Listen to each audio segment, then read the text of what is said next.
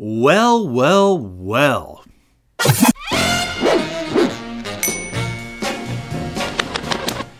Hey there, it's Teddy coming to you from down in my record room with a brand new installment of the Vinyl Wingding. Yeah, the old vinyl orgy is no more. I'm just done fighting with YouTube over needle drops. However, I've got a really cool alternative for you. If you look down in the description, there's a link to a Dropbox folder where I have posted examples of all 7 albums that I'll be showing today. So you can pause, check these things out, check them out later. They're also downloadable, so I think it should be pretty slick, pretty cool, and I'm happy to give you an alternative to check out what I'll be talking about. For those of you who are wondering where the hell I've been and you've not seen my participation in a session with Mark and John in the Dr. Rhythm channel or my interview with Kieran at the Needle Groove, well, I have been away from home, literally away from home for a year and a half working. I am back now and very, very happy to be. I'll put a link down below as well to the Dr. Rhythm session and the interview with Kieran if you've not seen those. So the description will be packed with some goodies down there. Other than that, let's get to it. So what happens when a genius artist's 100th birthday is marked in the middle of a pandemic? Well, you listen. You listen and absorb this supreme artistry. And in this case, the genius is Charlie Parker, the person who altered the course of jazz from a dance music to an art music. And the irony here is what occurred during this concert in 1952. This is a 1983 release from Charlie Parker Records, live at Rockland Palace, September 1952. It's a double album that makes up the entirety of the concert. And, you know, it's just amazing that there was a time and a place where a jazz artist could attain essentially rock star status. And that was Charlie Parker. He was a superstar in his lifetime, and it's no wonder that he was asked to headline a fundraiser event in Harlem in 1952 at the Rockland Palace.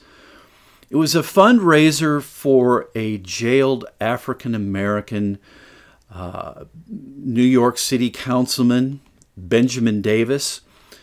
It was an attempt to silence an African-American elected official's voice who also happened to be an avowed communist. So 3,000 people approximately showed up to this event to hear Charlie Parker's quintet along with a string section on some numbers. This was a time frame when Charlie Parker and strings was popular. And by all accounts, many of the attendees showed up to dance to bebop, and therein lies the irony. This album is constructed of 2 different bootleg sources. And yes, part of that rock star status is that people were bootlegging Charlie Parker appearances. And this is way before Grateful Dead shows and things like this. And so this is constructed of 2 bootleg sources. And yeah, the sound is rough and substandard. However, Charlie Parker's playing is so brilliant and focused, and he's on fire. And that's a bit unusual in 1952, as some of his chops were slipping from time to time from his various addictions. And so maybe it was the 3,000 people, but man, he was spot on. He does a version here of Lester Leaps In that is so incendiary. It is blistering. And when I heard it, my jaw literally got a rug burn. I mean, it is something to marvel at. I mean, his artistry is just on full display in this entire album. You know, sometimes geniuses, you know, they're so good. I don't know about you, but sometimes there's a tendency to almost shy away from them over time. And I mean, I get that, but when you reconnect with pure genius and pure virtuosity, it is just, it's not a disappointment. Not a disappointment in any way. So, happy birthday, Charlie Parker. Man, you are a true genius and truly, you know, in line with every honor that you deserve. So, one of many, many, many great Charlie Parker recordings. Charlie Parker at Rockland Palace, live at Rockland Palace, September 1952, on Charlie Parker Records, released in 1983. Well worth it. Well worth the time. Would you like to have a little fun? How about a plugged-in trio with vast, instantaneous musical knowledge that is just not afraid to go there? And there is a diverse improvisational place. This is a recording released this year on Rare Noise Records. It's called Music from the Early 21st Century. And it's a collection of live recordings from a small tour last year with the high velocity trio of the multifaceted New York drummer Bobby Previtt, the keyboard chameleon Jamie Saft on Hammond B3, Fender Rhodes and Mini Moog, and the infamous guitar scientist Nels Cline. And these are thick, chunky, nasty improvisational jams that at first blush live in a space somewhere between the Tony Williams Lifetime and Deep Purple. And I'm not kidding. There's also a nod to drone. There's a nod to electronica. There's even a dash of krautrock. So it is quite the musical smorgasbord. And these guys have such vast knowledge, and they lock on to ideas quickly, and they switch on a dime just as quickly as they are thumbing through their individual musical Rolodexes. It's just really fun, impressive stuff. So if you're interested in some musical genre-bending improvisations mixed with some dirty electricity, I urge you to check this one out. Yeah? Sometimes having something fun is just what's required and what's needed. It's music from the early 21st century with Bobby Previtt, Jamie Saft, and Nels Cline on the Rare Noise Records label. Yep, fun.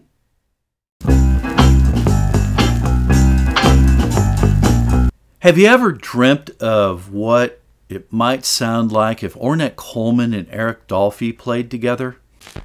Well, it was right under my nose this whole time. I had no idea.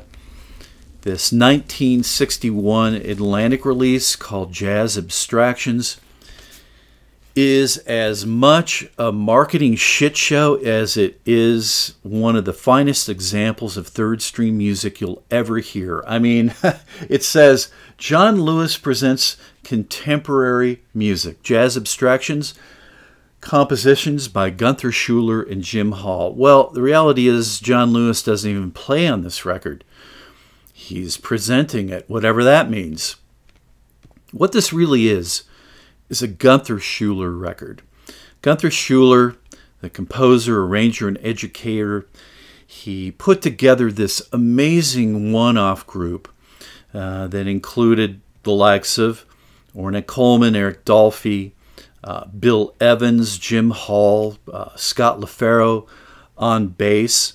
And it is just an amazing, stunning example of his concept of combining jazz and classical music together. There's a Gunther Schuller composition, there is a Jim Hall composition, and then there are variations on John Lewis's Django and Thelonious Monk's Crisscross that Gunther Schuller arranged. And the Crisscross variation is where you'll find Coleman and Dolphy just doing their thing, going for it on alto sax and bass clarinet respectively. And it is indeed a dream come true.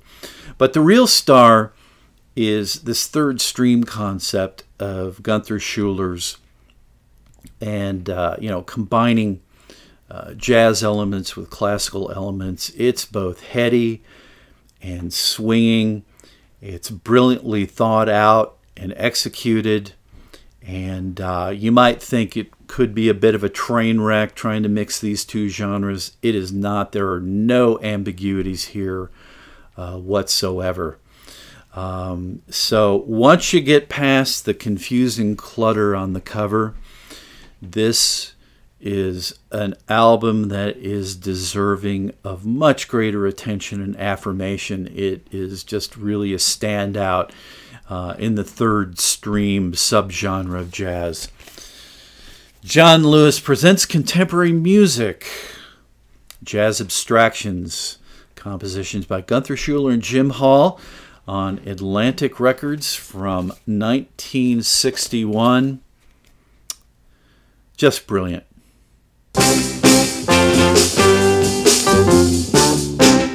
When you boil music down to its most basic, foundational, raw essence, for me, it's all about the human voice. And this is arguably one of the greatest pieces of music ever written for the human voice by the great Russian composer Sergei Rachmaninoff.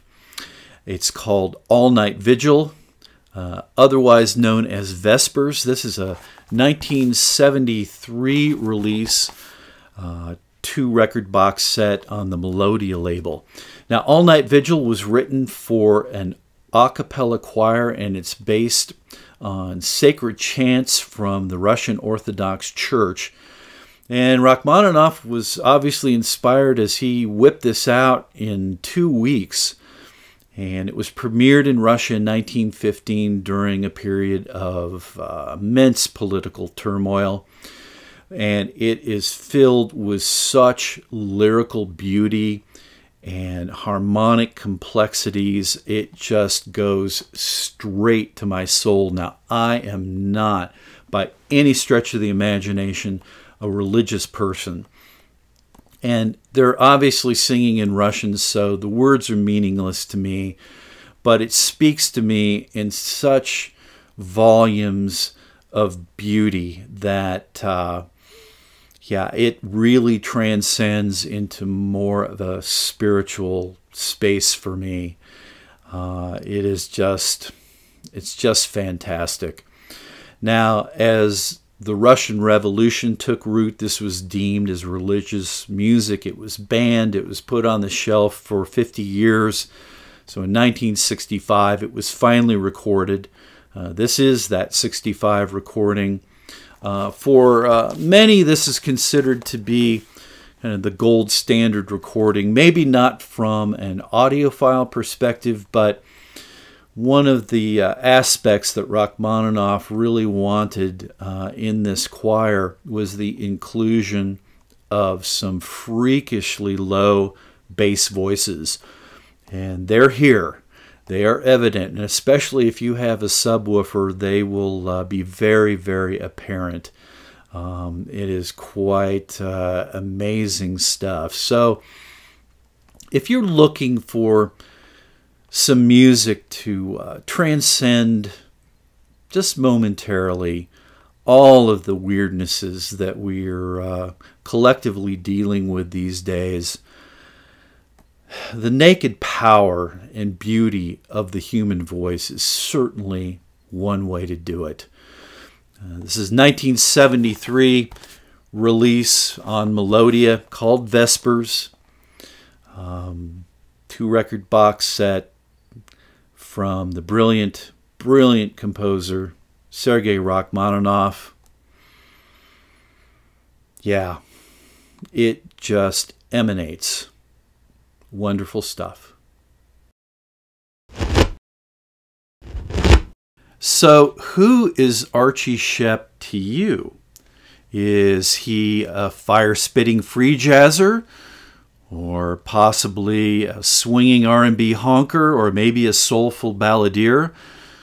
Well, the reality is you would all be correct, as he has been all of those things and more since the 1960s.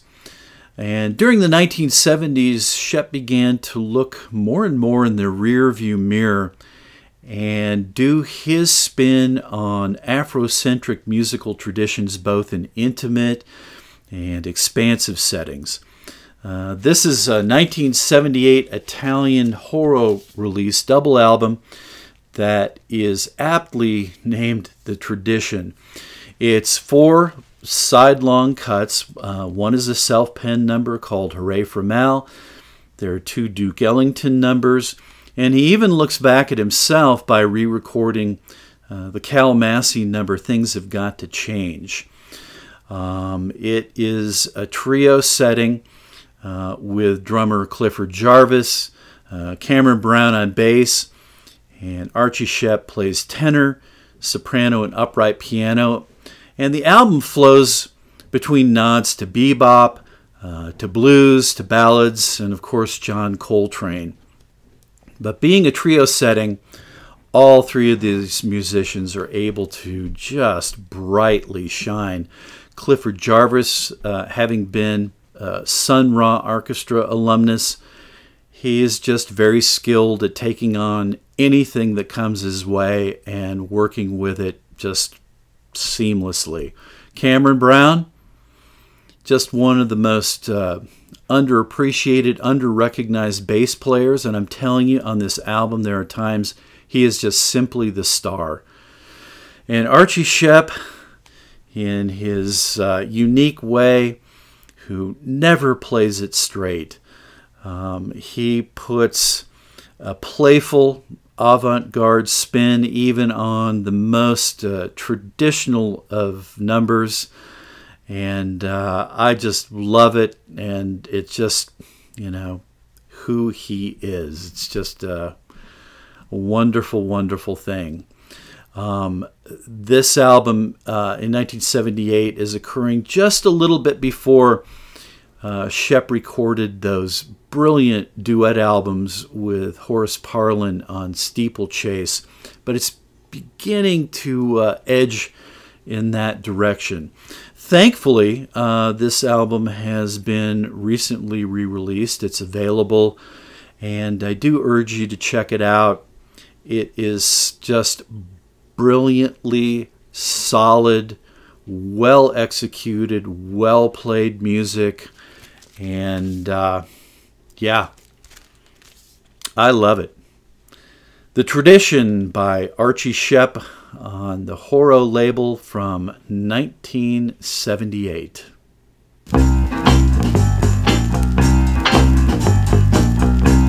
How about Sun Ra, Charles Mingus, Fela Kuti, and John Coltrane's Africa Brass put in a powerful Norwegian blender? Well, that's exactly what you get here with Gard Nilsen's Supersonic Orchestra. The name of the album is If You Listen Carefully, the Music Is Yours. It's a double LP released this year on Odin Records. It's a live recording, and Gard Nilsen is a drummer who has put together an immensely powerful 16-piece group, and it's anchored with intertwined rhythms of 3 bass players, 3 drummers, and a plethora of horns.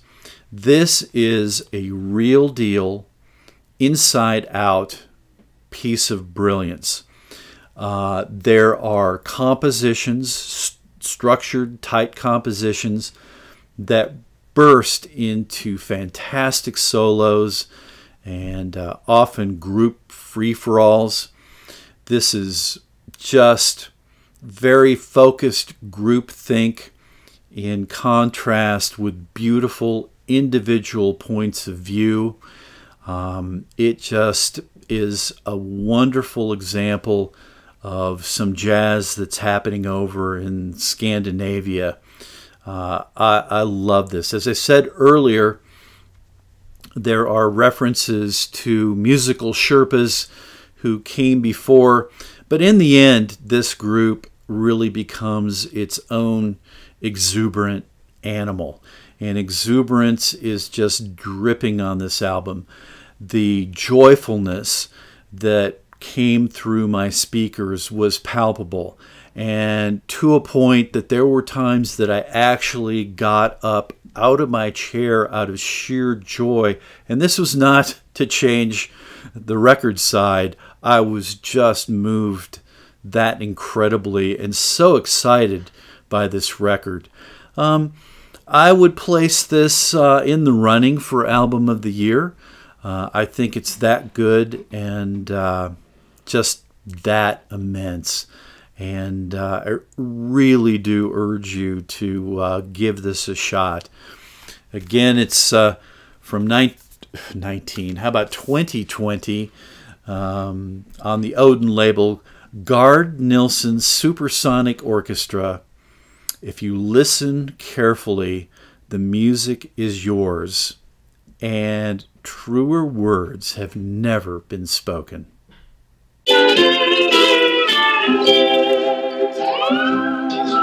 You know, there are times, rare times, that a recording from over 50 years ago has shown itself to be quite relevant and reflective of current events.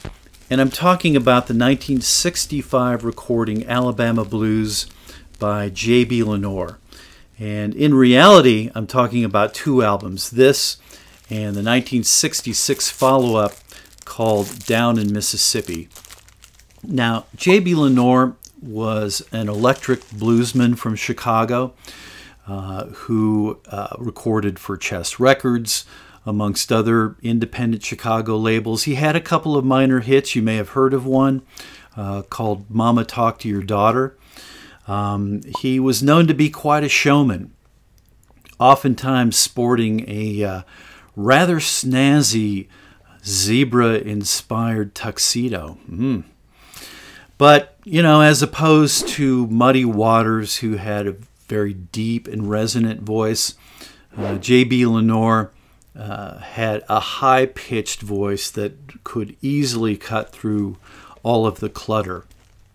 But it's these 1965 and 1966 sessions under the direction of the great Willie Dixon that are so starkly different. They are personal sessions with Lenoir only on acoustic guitar and sometimes accompanied by the drummer Fred Bello. They're clean, vivid recordings. But it's the content that is so unusual for the time. It was just not common for a blues artist to write material about current social and political events in the mid-1960s. Lenoir here is commenting on the civil rights movement. He's commenting on the Vietnam War. He's commenting on life in general as an African American in the United States at that time. And I find that there is this laser beam connection to the Black Lives Matter movement today. And it's both confirming and ultimately maddening that very little has changed since then. You know, now don't get me wrong. Some of the material on here is, you know, some really cool boogie down type stuff. So it's not all in this vein, but they are. It's clearly the feature of these two albums. And when these were recorded at the time, there is no way that an American company was going to touch these. This just would have been too volatile. So originally released in Germany in 1966, and then later reissued here on the German L&R label in 1979 and then 1980. Now, since then, the Library of Congress has recognized these recordings for their significance. And, you know, that's great. But what really needs to be recognized is the content of these records. They need to move beyond vinyl. They need to be put into action. We need real change in this country, and that's what needs to be recognized and dealt with. It's far, far, far past time. And so these are immensely significant recordings. And I just think they're beautiful, beautifully emotional, and they state everything that they need to state very, very clearly. J.B. Lenoir from 1965 and 66 on the German L&R label, Alabama Blues, and Down in Mississippi. Well, that wraps up this Wingding. I hope that you enjoyed and will take advantage of the sound samples that you can open up and or download. Please drop me a line. Comments, you know. I'm here. I'll respond. I'm into it. I want the discussion. So, you know, have at it. I'd love to hear from you. And as you may remember, if I can, I want you to do what you can to keep it in the groove. And I'll see you next time. And please wear a mask.